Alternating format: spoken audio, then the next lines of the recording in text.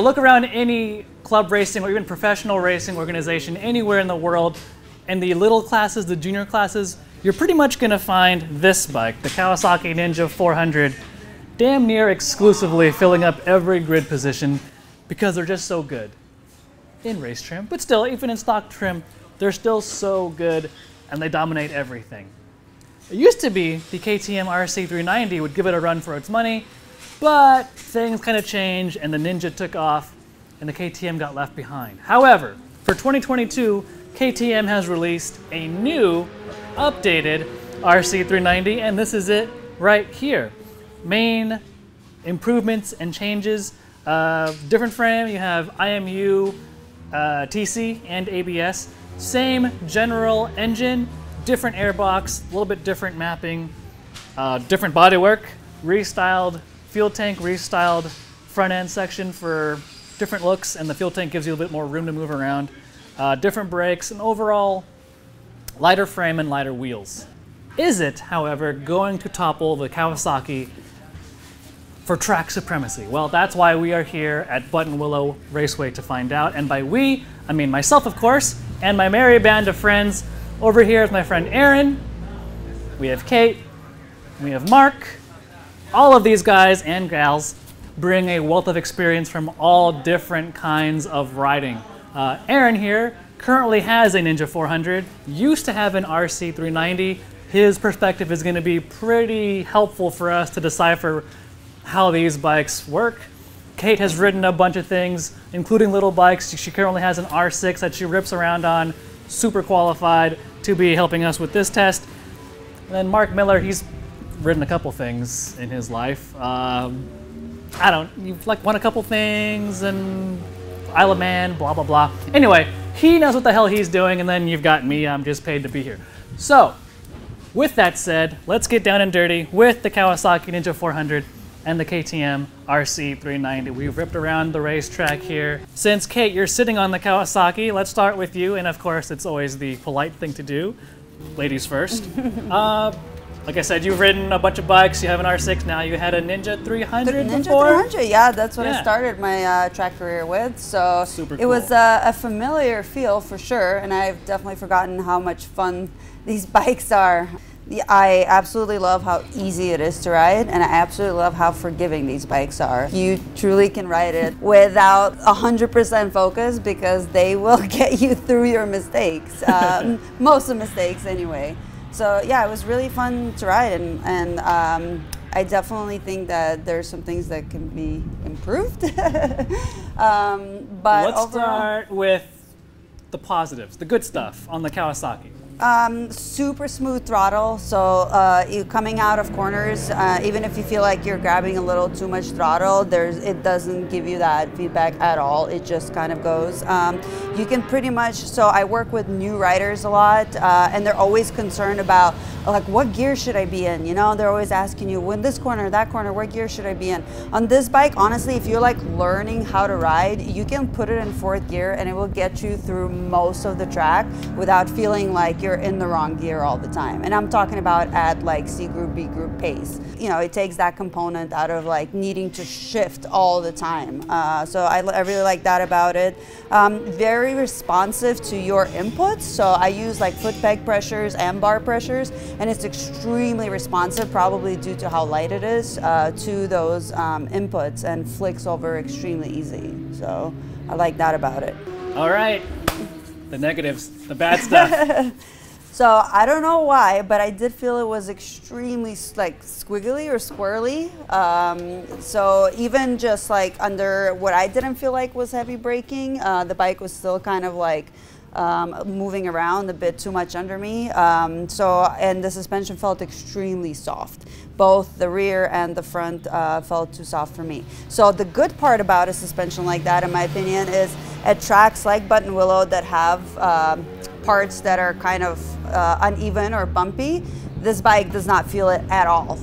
Like going through certain turns where on my R6 I'm like getting bucked off my seat, here it's just cruising through it. But the bad part is that, you know, it's squishy under hard braking, and yeah, it does get like a little squiggly or swarmy when you're going coming out of corners. You know, it doesn't feel that stable. So that was my least favorite thing about it.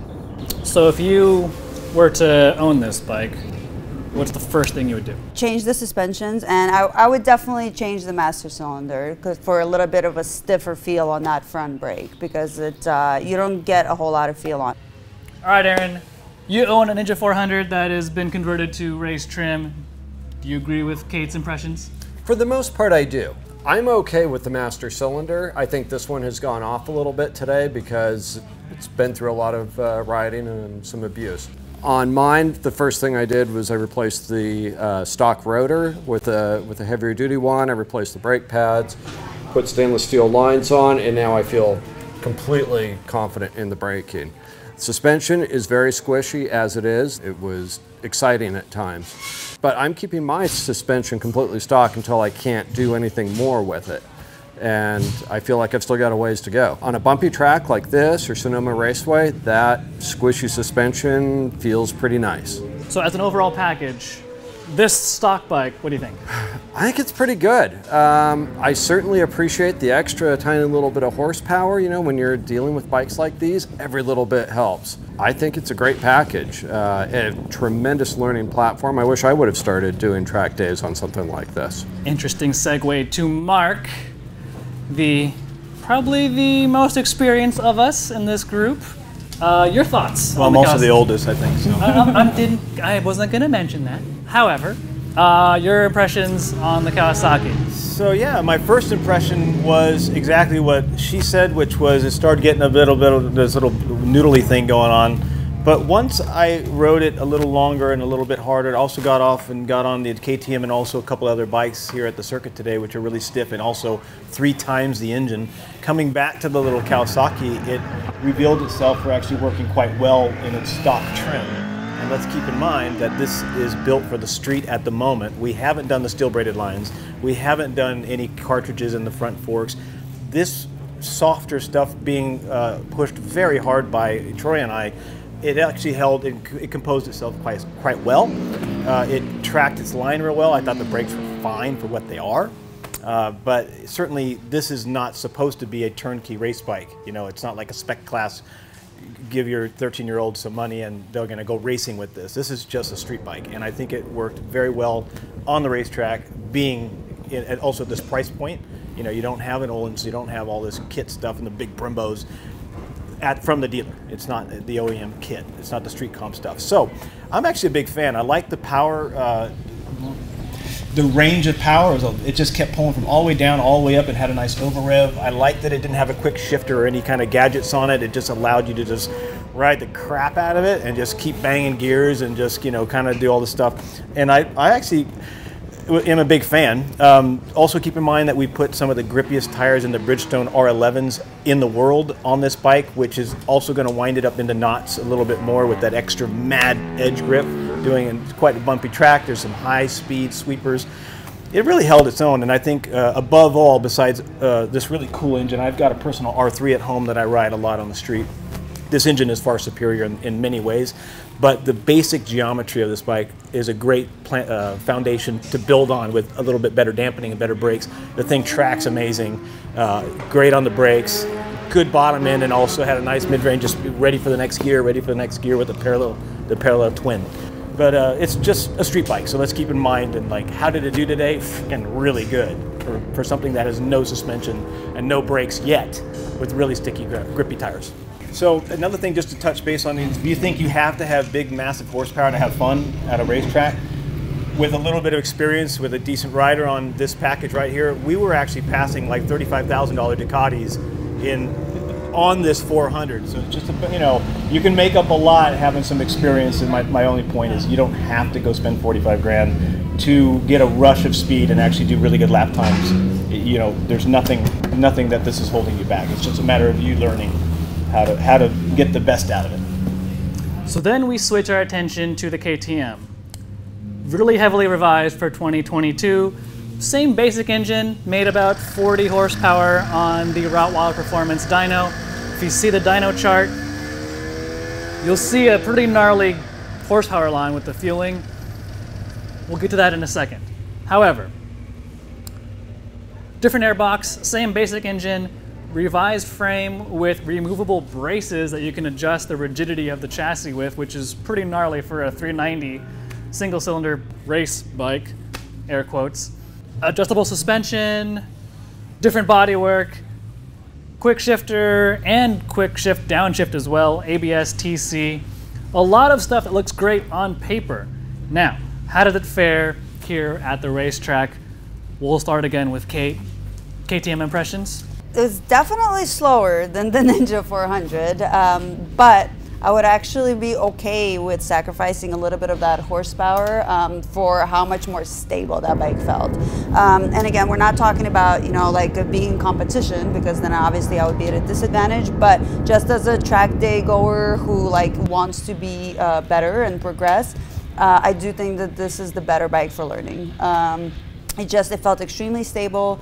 On the front straight, yes, you're falling behind, but you can catch up to riders so well in corners because you have so much confidence in what the bike is doing. Not only did it feel more stable, but I did feel like it was giving a lot more feedback. Like I could feel when I'm not, you know, the front is acting up a little bit. I can feel when maybe I was a little too sloppy on the throttle coming out of corners. It was giving me a lot more feedback than the Ninja 400. So as is in this trim, like I said, I would sacrifice a little bit of that speed for the stability. Now you are going to be shifting a lot on this motorcycle. It's not as you know, click and go as the Ninja 400, where you can sort of like stick it out in 1 or 2 gears for most of the track. You're definitely going to be shifting a lot more with this one, but again, it's not as big of a deal for me. It did feel a lot better. It was still just as, when you're going over those bumps, I didn't feel like it was unstable. It still felt like it was cushioning them really well. But it's just the feedback was a lot better. Since you mentioned shifting, thoughts on the quick shifter? Absolutely love it. I'm spoiled. So my R6 is the first bike that I've had that has a quick shifter and an auto blipper, so I'm now being used to it. Having to use the clutch on the Ninja 400 was definitely a disadvantage for me. So yeah, I absolutely love the quick shifter and the auto blipper, and the fact that it comes stock on this motorcycle, I think is a huge bonus.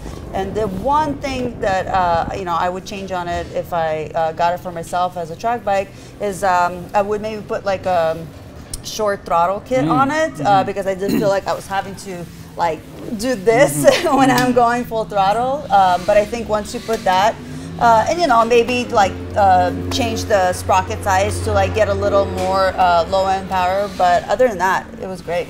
I think that for me the power was really like the only negative. You know, it definitely not just riding with Aaron and going side by side on the straight where he was pulling away from me on the 400, but just being surrounded by other bikes in this class, it was very evident that it was lacking power just a bit. But other than that, I was honestly really happy with the bike. And this is just being like very nitpicky, but I think that the Ninja looks more refined, like all the parts on it, like everything looks more refined, where this definitely looks like a less expensive motorcycle forever. They're actually the same price. I know, but you know what I mean? Like just the plastics on it, this looks so much more refined. But yeah, other than that, I was very happy with the bike. Final thought, just pure looks wise, which one do you like better? I actually dig the KTM. Yeah? I think it looks different. Like this is a very like, you know, sport bike 101 look. Like if you open the dictionary and looked up sport bike, most of them look like this. But I think that KTM, like even with the previous model, it looked so different. And this one reminds me of like the old RC8 models. You know, it's like a miniature version of that. And I like it. I think it looks different, and I think it looks cool.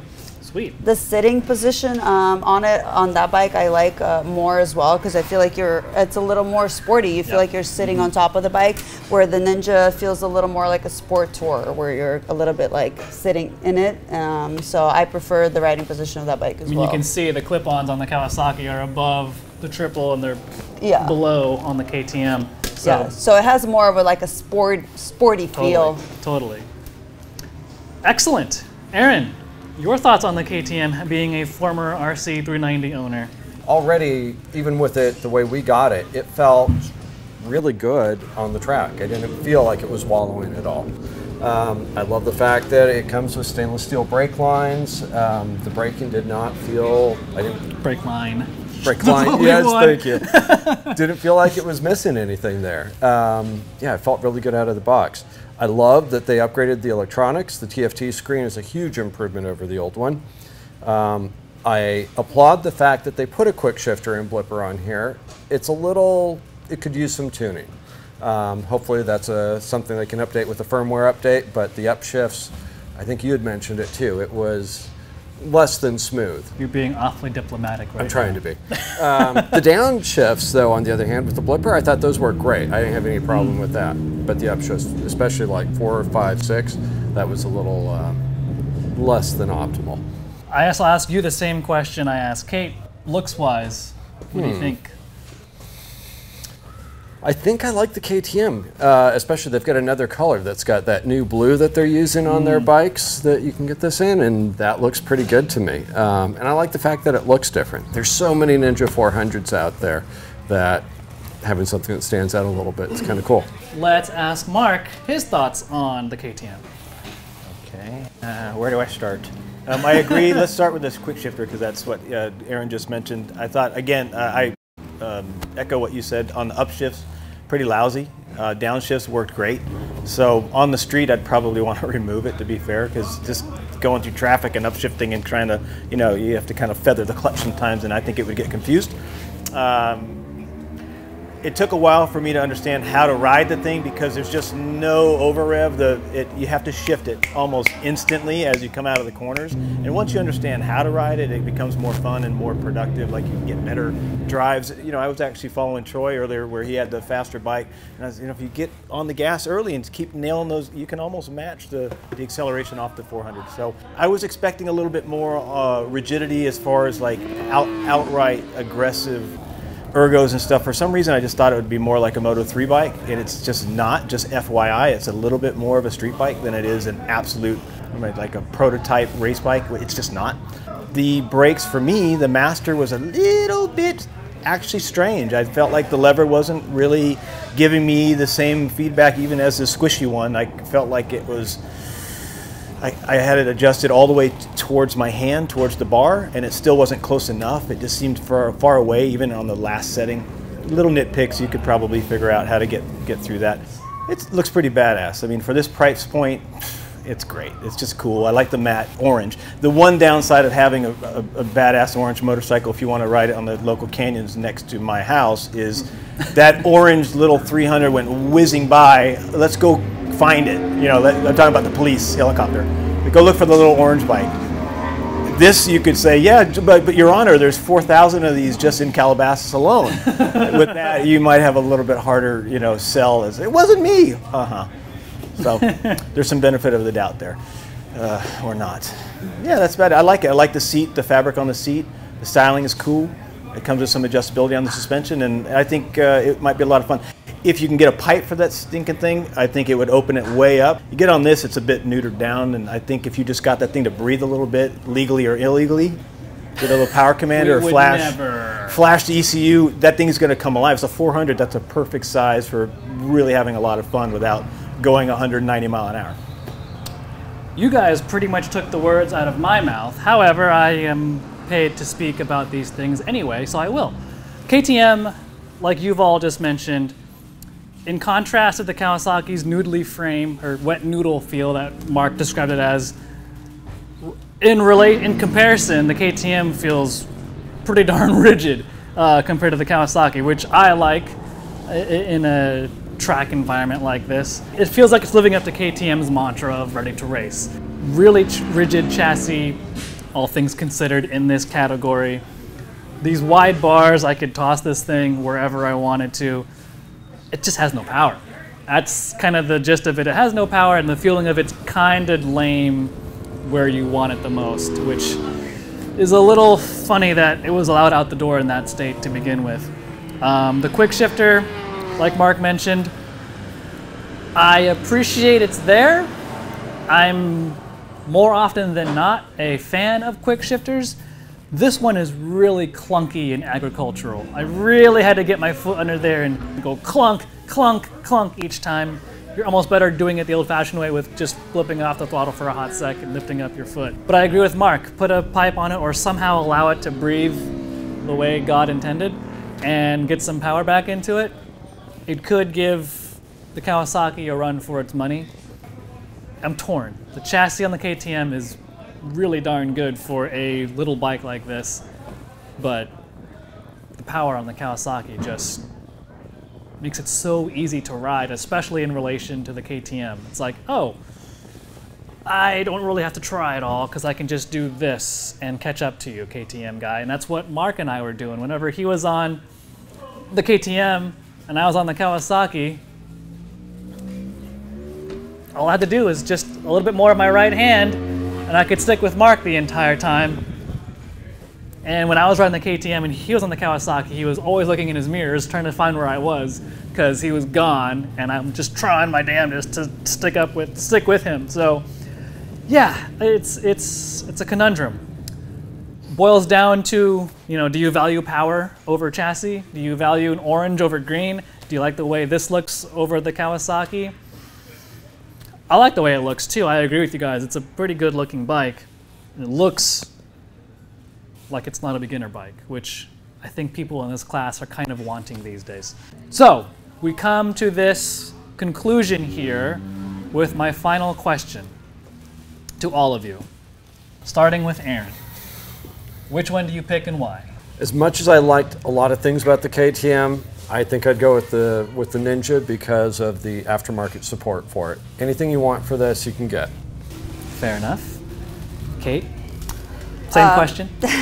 Well, again, if we're purely speaking of, like, I'm a track day goer and I'm Yes. trying to get better, so not like a race scenario, I would pick the KTM because I think it is a better bike for out of the box for learning. And most people, like, just starting their track career are not really gonna notice the power difference at first.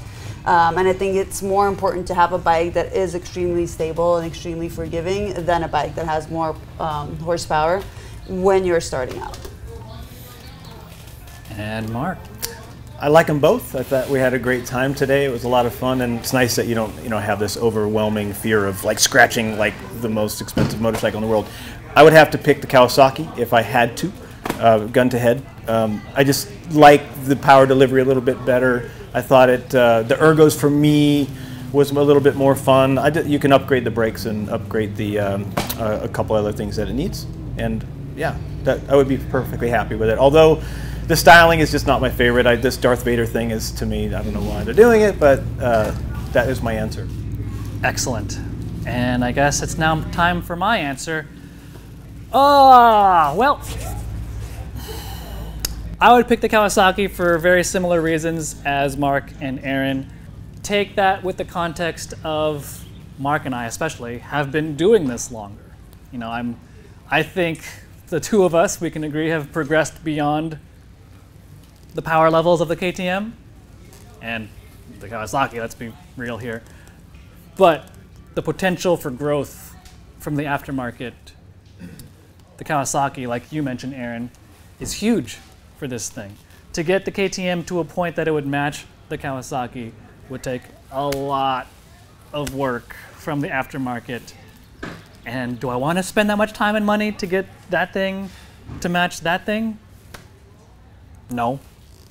So I say that from a point of being a little bit further on in my riding career. The Kawasaki suits my tastes more. I don't care about the looks as much, especially when I'm on the racetrack. I can't see the nose of it anyway. I want to feel it go fast.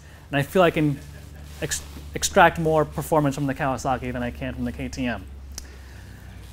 However, if you were to give me a KTM, I'd find ways to make it really freaking cool. So, yeah. And that's exactly why I brought these people along with us. Aaron, Kate, Mark, your perspectives on this have been invaluable. I mean, you can hear me blabber on, but your perspectives really bring a whole new light to this comparison. So, that's it from Buttonwillow Raceway. I want to thank Mark, Kate, Aaron. I also want to thank KTM and Kawasaki for loaning us the bikes, and I especially want to thank Bridgestone for providing the really good R11 tires for us to just ride the crap on. And last but not least, I want to thank Dustin Coiner and his gang at Track Days with a Z for having just a really good, well put together track day here at Buttonwillow. This gang's been doing track days with an S for 20 odd years now, so they've got their things together, let's say. So yeah, thank you Track Days for having us out. A really good day at Buttonwillow. Thanks to this crew for riding with me and having a good time and keeping the bikes on two wheels. And that's it from Buttonwillow. You can make your own decisions about which bike suits you based on your wants and your needs and your experience. And if you're tired of listening to me talk about these bikes, you can read my words too by going to Motorcycle.com, reading the story there. Give us a thumbs up, a like, a subscribe, and all that. And yeah, fun day. Thanks, gang, for playing along. And as always, we'll see you later.